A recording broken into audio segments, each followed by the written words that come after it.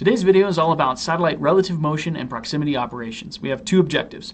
The first is to understand the motion of one satellite with respect to the other using relative motion plots, and the second is to be able to describe the relative motion between these two satellites with different periods, eccentricities, or both. So what does it look like from our satellite's point of view to maneuver close to another satellite? We call this relative motion, and what we're going to see is that we're going to experience different relative motion for our spacecraft depending on how we change our classical orbital elements. And the only classical orbital elements that we're going to talk about changing or adjusting would be that of our semi-major axis, our eccentricity, or potentially changing both of those. But in each one of these cases, you're going to end up with some sort of relative motion that's going to be able to describe the kind of maneuvering that you can expect for our spacecraft. And lastly, we'll kind of talk about what it looks like for a satellite to actually come up and dock with another one. So to begin with, we're going to start off with some assumptions. We'll talk more a little bit about what this frame looks like, this local vertical, local horizontal frame. But to begin with, we've got a target satellite that's going to be on a circular orbit and an interceptor satellite that's going to be in plane with that target satellite. So we're not going to talk about any kind of out-of-plane rendezvous or any kind of out-of-plane proximity operations. Everything we're going to be talking about in the next few slides is going to be having to do with our target satellite on a circular orbit and our interceptor in plane with that orbit.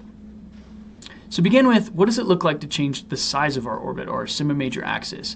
So as you may recall, as you change the semi-major axis, you are also changing the period. As we increase the semi-major axis, we've increased the period. If we decrease the semi-major axis, we've decreased the period. So a satellite that's in a lower orbit, which would have a smaller semi-major axis, will appear to be moving away from the target because it's actually going to be moving faster. Its period is actually going to be smaller or shorter, and therefore it's going to actually look like it's moving away from the spacecraft, from the target spacecraft here.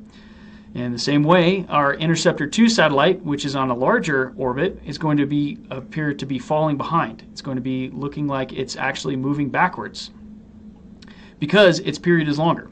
And if we're this Interceptor 3 satellite that's on the same sized orbit as our target, we're actually going to appear to be fixed in space. So even though these two orbits or this target satellite is in motion, our interceptor satellite is also in motion, they're going to look like they're fixed from our satellite's point of view, from a target satellite's point of view.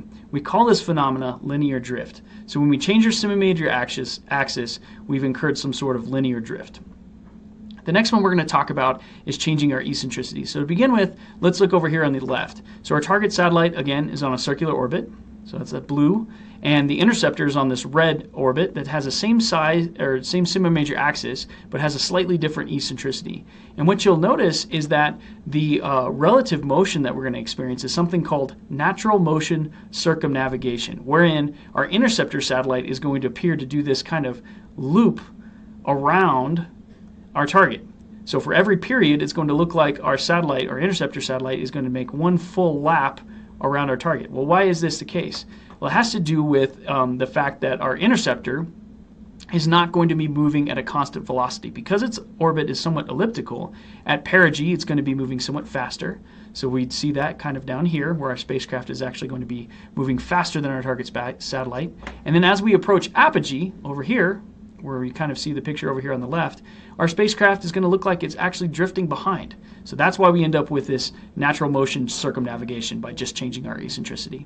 So here's what it would look like in the inertial frame. So looking, if we're kind of standing on the surface of the moon or something like that, we're looking down at these spacecraft. This is what we would see. And from our satellite's point of view, you would see something that looked like this. So here is our target spacecraft, and here's our interceptor spacecraft that's looping around. So there you go. We've got this natural motion circumnavigation. Pretty cool, huh? And we haven't really even burned any fuel to make this happen. All we've done is changed our eccentricity. So really useful for us.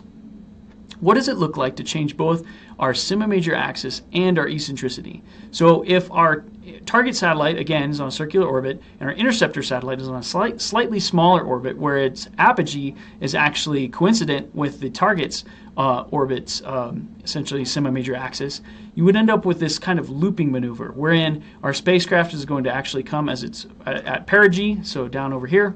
It's going to move up, and as it's moving towards apogee, it's going to be slowing down, so it's actually going to be moving kind of relatively backwards.